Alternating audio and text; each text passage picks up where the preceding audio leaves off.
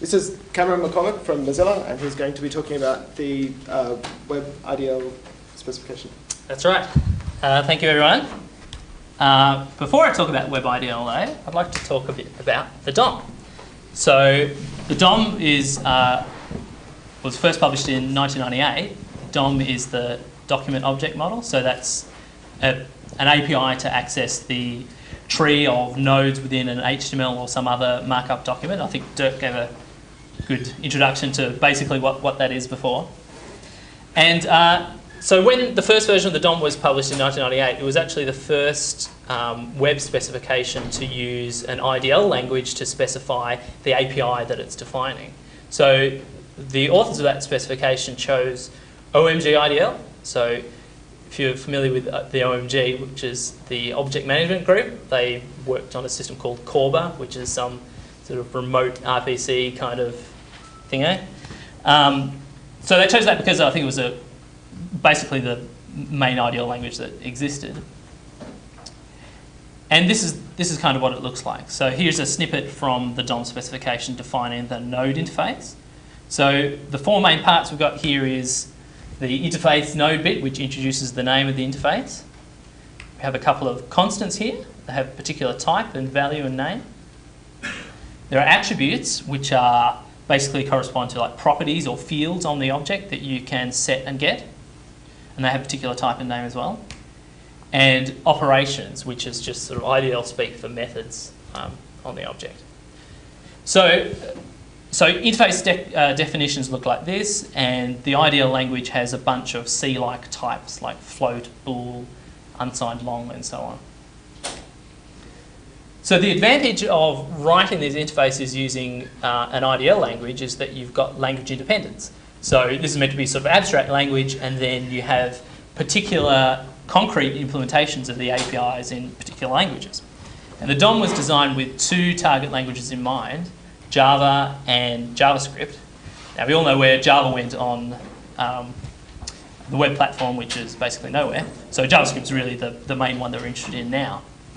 Unfortunately, OMG IDL didn't define a particular mapping to JavaScript. So even though OMG IDL is used in the specification, OMG IDL doesn't define how these IDL snippets map to JavaScript.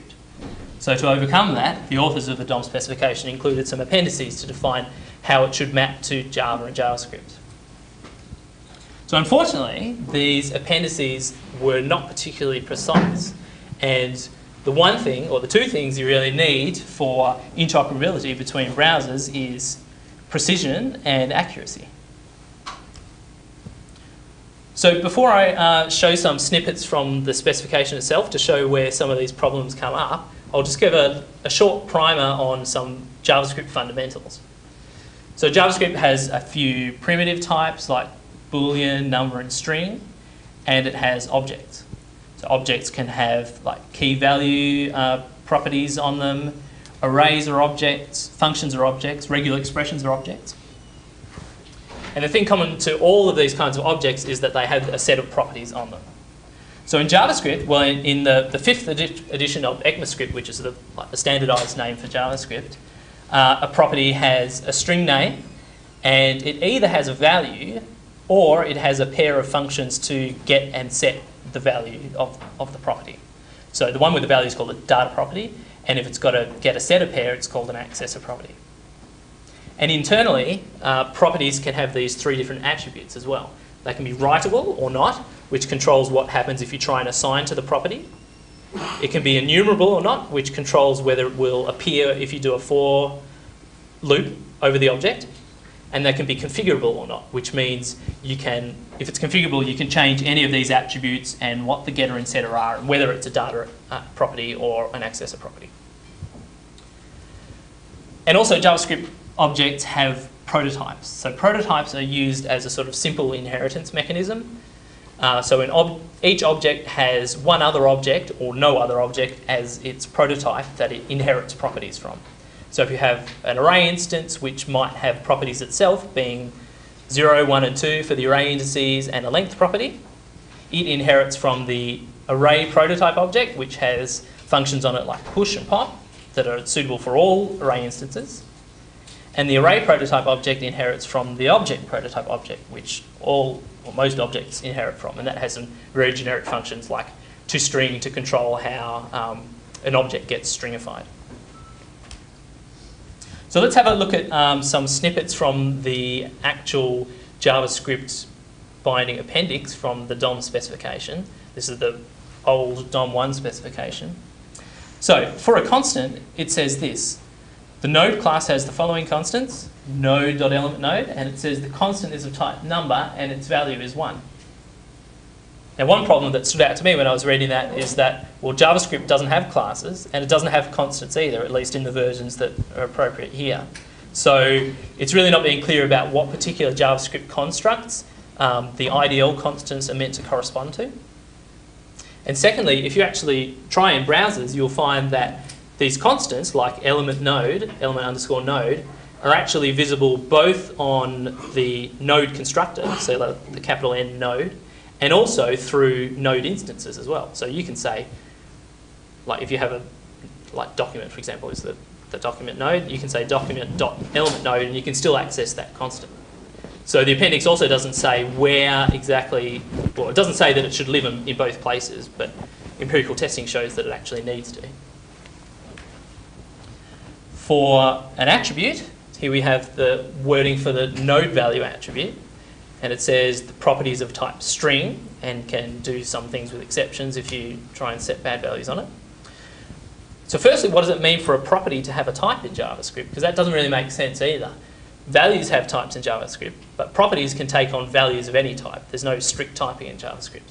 So what does it really mean to say that the properties of type string? What does it mean if we try and assign a value of a type other than string to that property? So here we have trying to assign a number to it, or trying to assign an object to it, which has a custom way of stringifying the object. What's meant to happen there? Is the number meant to be turned into a string somehow? With what sort of formatting? Should that toString method be invoked on the object when it tries to convert it into a string to assign to node value? So those things are unclear as well. And also it doesn't really say if it's a data property or an accessor property. Accessor properties kind of make sense when you think about these IDL attributes, because when you assign to them, you want some behavior to happen. So when you assign to node value, it's going to change some like text that actually appears in the web page, which you couldn't really do without some magic if it's a data property, which just doesn't have any behavior when you assign a value to it. And those sort of things are actually observable to script as well. So whenever you have behavior that's unspecified, but which would be observable to authors when they write their scripts, that's a recipe for incompatible behavior and people writing scripts that work in one browser and not in another. And finally, here's some wording for one of the operations, so append child. So firstly, well, again, it doesn't say where this property is meant to live. It probably makes sense for it to live on the node prototype, because this same function is usable for all node instances, but it doesn't say that. But it also says the new child parameter is a node object. And what does it mean for that value that expects to be a node object? What is a node object? Well, you've got the nodes that are provided to you by the browser implementation once your document's been parsed. But what if you pass in your own little JavaScript object which kind of looks like a node? We give it a node type property. Is that sufficient for it to be considered as a node? Or what if you try and make it inherit through a prototype chain the actual real node prototype? Does that count as a real node when you pass it in? So all of these questions are unanswered, and various others as well, by the original DOM specification. And unfortunately, all of the web specifications up until about 2008 were basically written by this. So we had like 10 years of unspecified behavior that browser developers have had to reverse engineer each other to see what kinds of things, well, in what exact ways these properties are meant to be exposed to JavaScript. But because all these specifications use an IDL language, what we should be able to do is define once what it means for this IDL fragment to mean in the actual like JavaScript reflection of the API. So that is what we did with the Web IDL specification. So there's meant to be a URL there. There we go. So this is the W3C specification, which I started maybe in 2006, I think, and is still being refined. And basically it has two goals. One is to define all of these undefined things like the example that I showed you. And secondly is to evolve the IDL language so that it's more appropriate for JavaScript APIs. So one of the limiting things about the OMG IDL language is that it kind of gets you into writing Java-like APIs. There's no way to make use of the specific things that JavaScript allows. So we want to be able to expose that in the IDL language so that web specification writers can write APIs that feel natural to use in JavaScript and don't feel like a bunch of Java factory method calls. So let's have a look at the kinds of behaviours that WebIDL does define. So firstly, and maybe most fundamentally, is it defines the type mapping between the types that the IDL language has, like unsigned and short, needs to be exposed in JavaScript as a number value. So JavaScript doesn't have different width integer types, it's only got number, which is a double precision floating point number. So that means we have to sort of define what happens if you have an attribute which is of type unsigned short and you try and assign 1.5 to it. What does that mean? And more generally, that means we need to define how you convert values, JavaScript values, into the IDL types at the sort of more abstract layer. So before we saw the example of trying to assign a number to the node value property, which was declared to be of DOM string type. So basically, WebIDL says that when you convert into a string, you effectively pass it to the global string function and do like whatever the natural JavaScript stringification behavior is. Now, it doesn't actually say call the actual global string function because authors can actually replace that with something else and we want to have consistent behavior. So what it means is that that hex value 10 there actually gets converted into the string consisting of 1 and 6 as the two characters.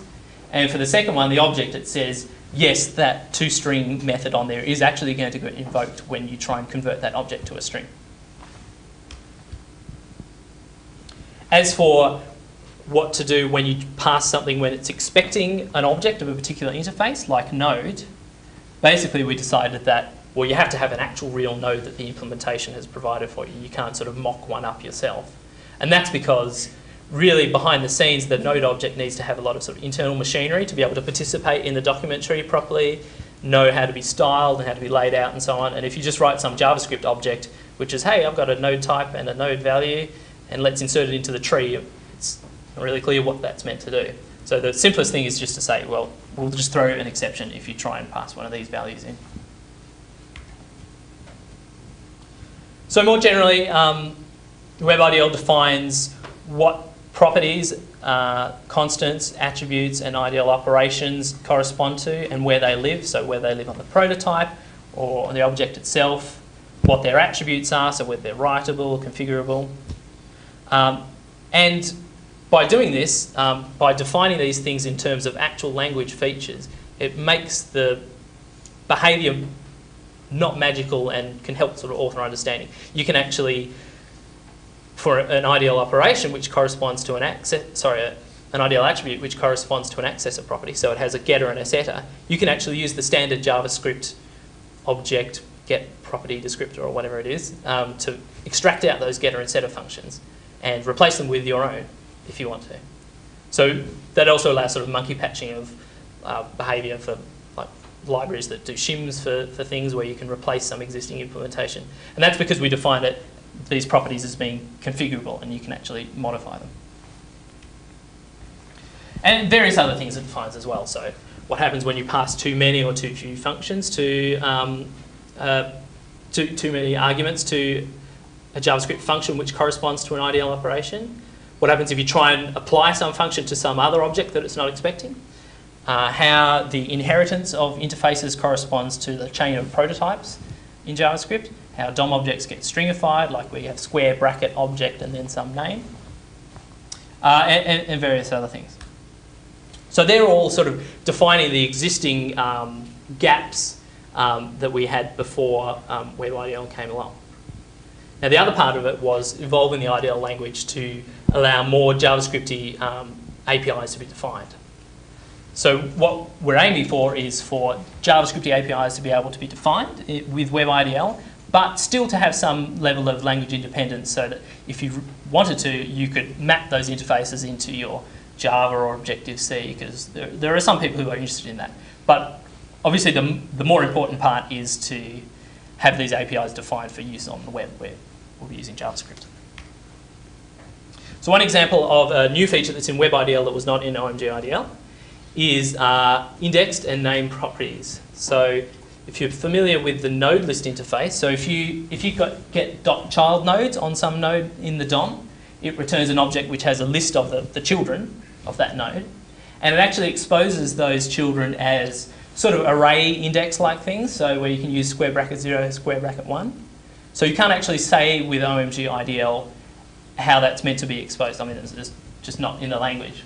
In WebIDL, we have a keyword getter and a setter one as well that you can tack onto an existing IDL operation to say, well, really, when you try and access an array index property, under the hood, we're going to be invoking the behaviour of that operation there. Is the word item there key, like a keyword? Oh no, so that's the name of an operation that already exists. So you can actually say kids.item bracket something as well. I mean, so that's how you would have to use it in some language which didn't have array index kind of exposed things. Another option that you can use now in WebIDL is to define certain interfaces as being constructible. So you can stick this square bracket constructor on there, and you can say new document, which is, I mean, being able to new things is pretty common in JavaScript libraries, so it makes sense to be able to define APIs now to use that functionality. Another one is dictionaries to allow, I'll just skip over this quickly, to allow sort of named arguments to be passed into methods as well. So if you're familiar with DOM events, you can get some really long initialization methods with like 5 booleans in a row and you don't know what they are. So this makes them sort of more readable APIs. And I'll skip some more things there. Okay, so in terms of implementation, in Firefox we have been recently converting our underlying bindings from JavaScript to C++ to use WebIDL directly. So previously we had some other IDL variant language, and really that means that firstly it's easier for developers because they can just copy and paste IDL fragments from the specification and just paste them into a file and it'll generate the right bindings for us. It's also easier to write the C++ classes that implement the interfaces because their old IDL mechanism had some weirdo things like it could support multiple inheritance and you'd have to cast between lots of objects and it was quite difficult to use. And thirdly, and maybe most importantly, the generated code is actually a lot simpler and faster. So in terms of performance, so this is the performance of the actual time doing the bindings code, which is like all the time between calling the JavaScript function and getting into the C++. So that's looking at the JavaScript arguments, converting their types, making sure you have enough arguments, a lot about arguments, I guess. So basically, compared to our old standard bindings, which are like the defaults which aren't optimized, the new WebIDL-based bindings are basically 100 times faster. So on a 2.7 gigahertz machine of Boris Spassky's, it took maybe 1 microsecond for the bindings of a very simple IDL attribute to run. And now that's down to like a few cycles, so 8 to 9 nanoseconds. Now we did have some optimized versions of bindings for particularly important things. So these are these quick stubs that I mentioned there. So for really important ones, we're maybe only at best 2.5 to 3 times faster than those customly written bindings that we had before. So you can see the result of that here. I ran this the other day. It's, Dromeo is a sort of common DOM performance testing suite. I'm not sure how good it is. But you can see here that with these particular test suites that, well, the difference between Firefox 18, which is the current release, and 21, which is the current nightly, I mean, most of this difference is going to come from the IDL improvements that we've done, so implementing based on WebIDL. So for some of them, we actually get quite substantial like percentage increases in terms of number of operations that the test suite is doing. Obviously, I haven't actually looked into exactly what kinds of operations they are, but you can see the kind of effects that even like absolute time small improvements for the bindings layer, because as I said, it's like before it was 1 microsecond, so that sounds pretty quick. But if you're doing a lot of them, like if you're doing lots of canvas calls, then you want to try to really minimise the amount of work that's going on each time you call a function to like draw a path. Okay, and that's all. Thank you very much.